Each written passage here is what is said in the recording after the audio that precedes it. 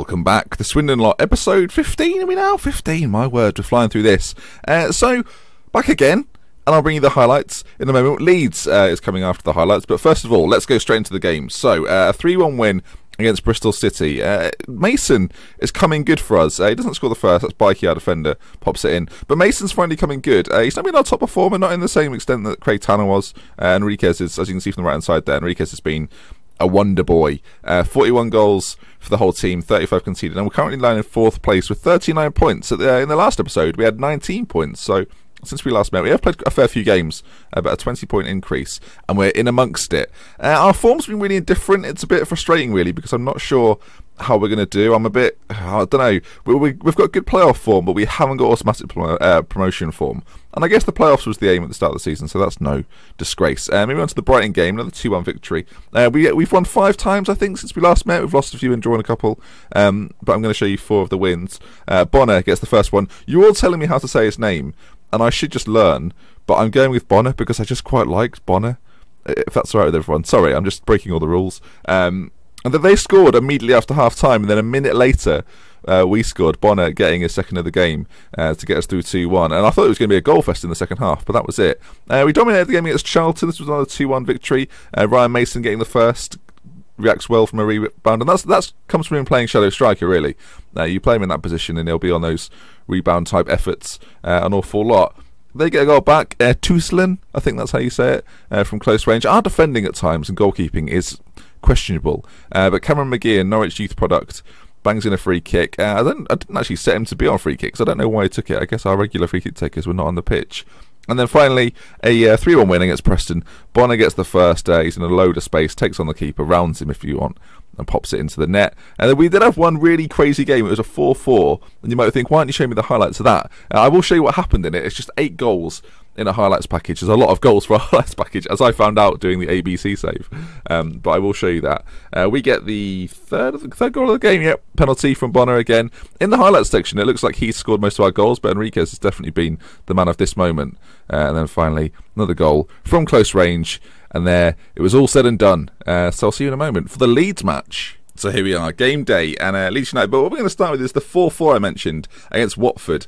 As you can see, we were 4-1 down with 8 minutes to go, and Enriquez got an 82. 2 goals in the 82nd minute. 2 goals, I repeat that, 2 goals in the 82nd minute, and an 88th minute winner. Well, not a winner, but it felt like a winner. You know when you celebrate a draw like it's a win. I don't want to say it was a smash and grab, but as you can see, they kind of dominated us in terms of shots. We did have more possession, but we had quite a few kickoffs to deal with in that first half. They had 7 clear-cut chances of 4 half chances, whereas we just had 2 half chances without a single clear-cut chance. So our boy Angelo Enriquez has been just outstanding for us, and I couldn't be more pleased with him. So let's have a look at the league table before we go any further with this. So there we are, lying in 4th place. Derby, Aston Villa, Sheffield Wednesday all above us, although we are level on points with Sheffield Wednesday.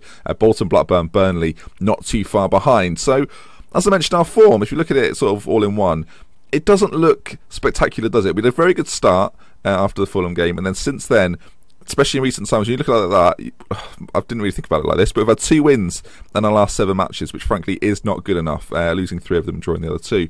So we're going to the Leeds game. Obviously, last time we beat them, they were horrible people. Let's see if they've improved their moods since last time. We're sticking with the diamond formation. I went back to it last game when we beat Preston, but I have been fiddling around a little bit, and it's not been working. So I'm going to go back to what I know, and hopefully the strike force of Bonner and Enriquez up top can keep us, you know, ever present in the league and in this match in particular. So obviously we're looking for a bit of redemption. Not any major standout names in this team. I guess Luna and Samras are the 2 to take note of. Thomas Bianchi as well, isn't there? So they've got some quality in there. It's going to be up to us to make sure we shut them down. So the pressure's off, I'm going to tell them. I'm going to let them know that, like, come on, okay, well, I didn't say it for that one. And striking-wise, there's a lot more to come from you. Also, I want to change quick instruction. I quite like to play our defence. We seem to kick it long too often. And I did remind myself pre-game to sort that out. Oh, quite a nice green pitch. Even though it's raining, even in 3D, it's looking pretty nice. So, can we get the win we're after? We're starting standard fluid. You had a little brief look at my instructions there. And we're at home against Leeds. Our squad has definitely improved since we played them last. So hopefully, well, that's evident from where we are in the league. But I want to be able to beat them, put the ghost of last season to bed, and move on from this, because I've still got it. It's in the back of my mind, that defeat to Leeds. We could have had a playoff spot and we blew it last season. Spoiler alert. But this first half has been action-packed. Okay, a chance. Thompson on the right-hand side. Great to have him back this year. I mentioned last year how he missed his assists. This year, what's happened there? He saved it. I mentioned last season how we missed Thompson's assists from the right-hand side. I'd be interested to know actually how many he's got this season, because I bet it's a fair few. Comes out to Enriquez on the volley, hits it first time. They managed to block it, and if we can recycle the possession, we've got Mason out here on the right-hand side, whips the ball in. Luongo, McCann from distance. Oh, and they closed the highlight off just as it was starting in my eyes. So at half-time, I always say if you're at the half of the draw, there's plenty to do in the second half, and you're well in the game if that's the case.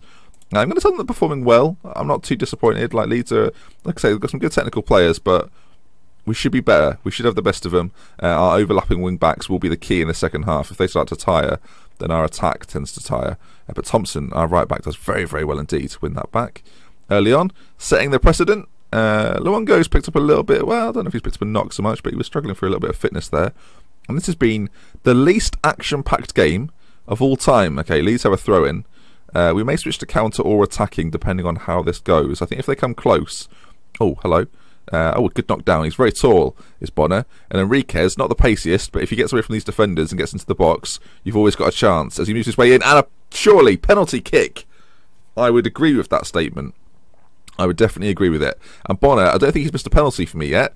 We seem to get a lot of penalties in live comms. Maybe we are the Liverpool of the Championship with the amount of penalties we get. And Bonner, high into the top right-hand corner of the net, celebrates in style too. Look at that. He's loving it. My word. Too much, if anything.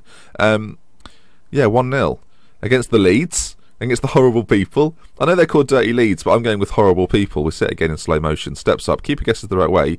But the penalty is just too good. And I think that's maybe 4 in 4 penalties scored for Swindon, and he certainly got his fair few. Enriquez wins it, and then Bonner puts it in. So that's kind of the little partnership they've got going on.